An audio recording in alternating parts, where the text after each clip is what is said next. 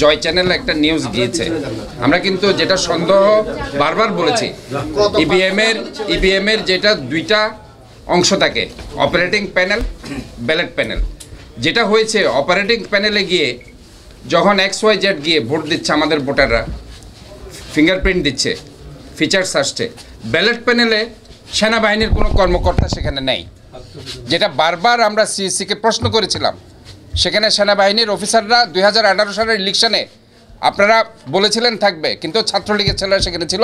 একইভাবে এইবারের নির্বাচনও সেনাবাহিনীর অফিসার না থেকে ব্যালট প্যানেলে ছাত্রলীগের ছেলেরা সেখানে ছিল, এবং তারা এই সমর্থকরা ছাত্রলীগের যারা আছে তারা সেখানে ছিল, এবং তারা আমাদের ভোটাররা যখন অপারেটিং প্যানেলে ফিঙ্গারপ্রিন্ট দিয়ে ওপেন করেছে, ব্যালট প্যানেলে গিয়ে নৌকাতে ভোট দিয়ে দিয়েছে এবং জোর করে আমাদের ওই ভোটারদেরকে বের করে দিয়েছে।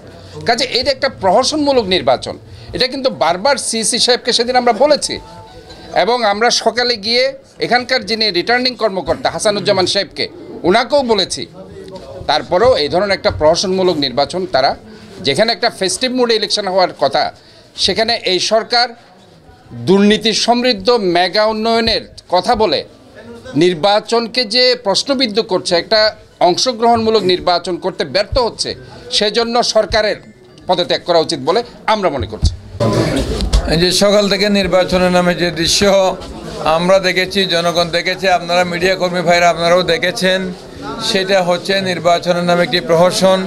এখানে কত রাত থেকে সারা রাত বোমাবাজি, ভোটারদেরকে কেন্দ্রে আসতে বাধা দেওয়া এবং আতঙ্কের পরিবেশ সৃষ্টি করে যাতে ভোটাররা কেন্দ্রে না আসে, এবং বহিরাগত সন্ত্রাসীরা মানে ওরা ভোট কেন্দ্র অবরুদ্ধ করে আমার এজেন্টদেরকে ভোট কেন্দ্রে ঢুকতে বাধা দিয়েছে, এবং যারা বাধা ডিঙ্গিয়ে ঢুকেছে তাদেরকে আবার বের করে দেওয়া হয়েছে। এখানে আমার যারা দায়িত্বপ্রাপ্ত এজেন্ট এবং সেন্ট্রাল কমিটি যারা কর্মকাণ্ডে জড়িত তাদের অনেকে আহত করা হয়েছে। আমাদের সিনিয়র অ্যাডভোকেট সিরাজ ভাই গুরুতর আহত হয়ে মেডিকেল আছে, আমাদের যুবদলের কোরশেদকে মারাত্মকভাবে কোপানো হয়েছে, সে মেডিকেল আছে।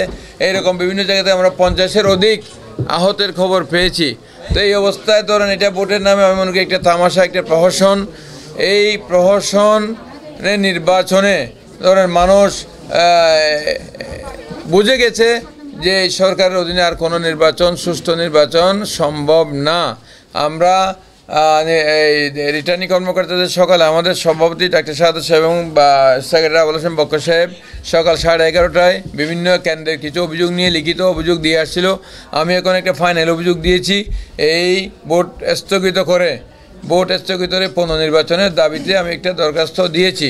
তবে আমরা এখনও ভোট বর্জনের ঘোষণা দিই নাই। আমরা কেন্দ্রের সাথে কথা বলে এবং আমাদের যারা ভোট কেন্দ্রে যারা কাজ করছে তাদের সাথে কথা বলে আমরা কিছুক্ষণ পরে এটা ফাইনাল সিদ্ধান্ত দেব। তবে একটা নির্দ্বিধায় বলতে পারি, এখানে ভোটের নামে যে তামাশা হয়েছে, জনগণের সাথে একটা মস্কারি করা হয়েছে। সিল মেরতে হতো, সিল মেরে ব্যালট পেপার ঢুকাইতে হতো। এখন এগুলো না করে নীরবে নিঃশব্দে, যাতে কেউ না দেখে, মিডিয়া যাতে না দেখে ভোট কীভাবে ডাকাতি করা হয়, নিভৃতে যেভাবে ডাকাতি করতে পারে, ডাকাতির ব্যবস্থা ছাড়া ইভিএম মেশিন আর কিছুই না। এটা হচ্ছে আজকের নির্বাচনের মধ্যে দিয়ে এটাই প্রমাণিত হয়েছে, ইভিএম একটি পুরোপুরি নীরবে নিঃশব্দে ভোট ডাকাতির মেশিন। এটাই